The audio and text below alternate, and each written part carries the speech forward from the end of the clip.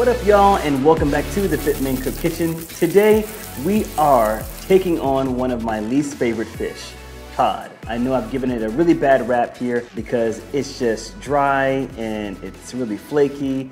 It doesn't have any flavor whatsoever, and it's just one of those terrible fish that I just don't like cooking. But today I'm going to show you a quick trick to turn it into something that's buttery, silky, and smooth, and then turn that cod into some delicious cod cakes that I know your entire family is going to really enjoy. In fact, you're probably going to enjoy it. In fact, I know that you're going to enjoy it. You know, what did the shark say, Jesse, when it was searching for months for food and couldn't find any, and then finally found some food? I don't know. It said, "Thank cod." And that's what you're going to be saying after this video. Thank cod. Thank God. I caught you slipping. You weren't ready for that dad joke. All right, so the first thing we're going to do is poach our cod because we have to have cooked cod in order to make the cod cakes. That was like a lot of alliteration. You get that? Cooked cod to make the cod cakes. Keep it going. Keep it You know going. I got bars for days.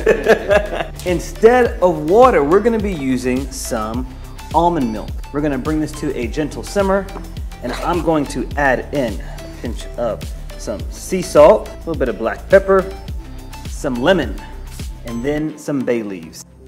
That's just whenever you want to poach something, I always put in a good old bay leaf because it adds a lot of flavor, but it's not required. It's like your parents' curfew. I mean, it's not required for you to come back this time, but it really is though. We don't want this to be a rapid boiling, we want this really gentle. So now we're going to take our cod, we're going to place it in the milk.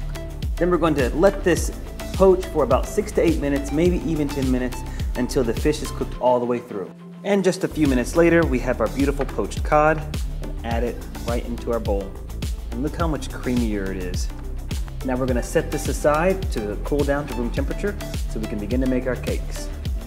So with our poached cod cooled down, it's time to start to make the batter for the cakes.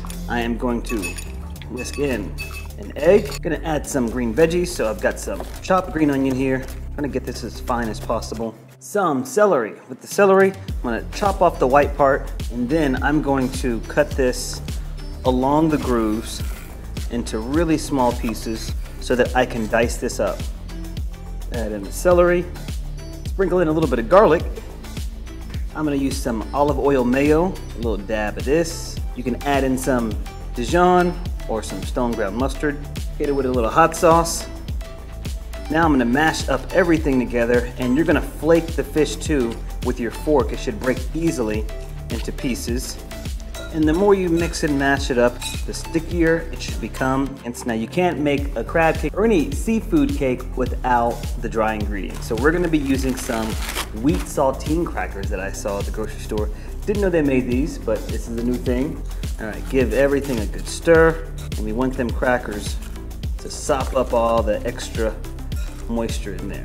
Now for best results, we're gonna set this in the fridge, let this harden up for about 20 minutes. I like to use an ice cream scoop to keep this pretty uniform.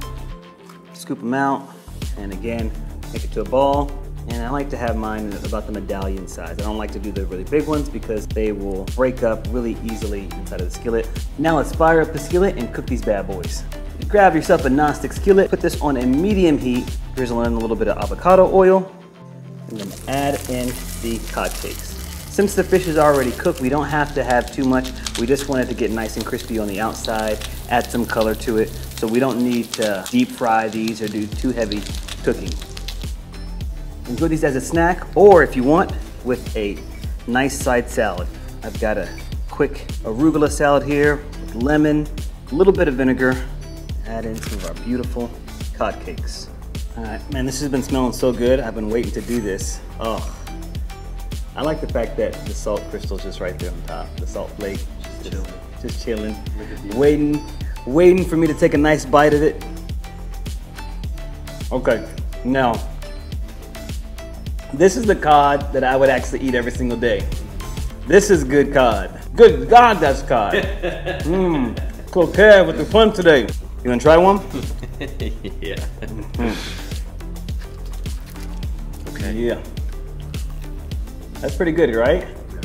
cod with some personality. Yeah. That cod you can actually stay for dinner. Isn't it buttery? Mm-hmm. With that, as if we added butter, or if it was maybe like a fatter fish, but it's not. And the crunch is still there with a little bit of celery. Mm-hmm. Well done, Cool Kev. Yeah, well done. Well, you know, Jesse, I've really been trying, man. I really been trying, bro. I appreciate you hyping me up like that. Well, it's pretty good since you just like started doing this yesterday. Right? I mean, it's kind of just started. Let's just put up the camera and buy some stuff for a backdrop, get us some ingredients. Well, y'all, that is it for today's video. I hope that y'all really enjoyed it. I want you to run out and try this recipe and see if you were like me and you were not a big fan of cod, if this can change your mind. If you like videos like this, I invite you to smash that like button below, and don't forget to subscribe to the channel if you haven't already. Remember, y'all, you've got to ring that little bell up there so that way you can be notified whenever we post hot new content here to the FitMenCook Kitchen. Reminder to follow me at FitMenCook on Instagram and Facebook and Twitter for daily inspiration content and the randomness and everything in between. All right, y'all. Thanks so much for watching. Until next time, I want you to keep it healthy, but of course, never, ever boring. Boom! Bye, y'all.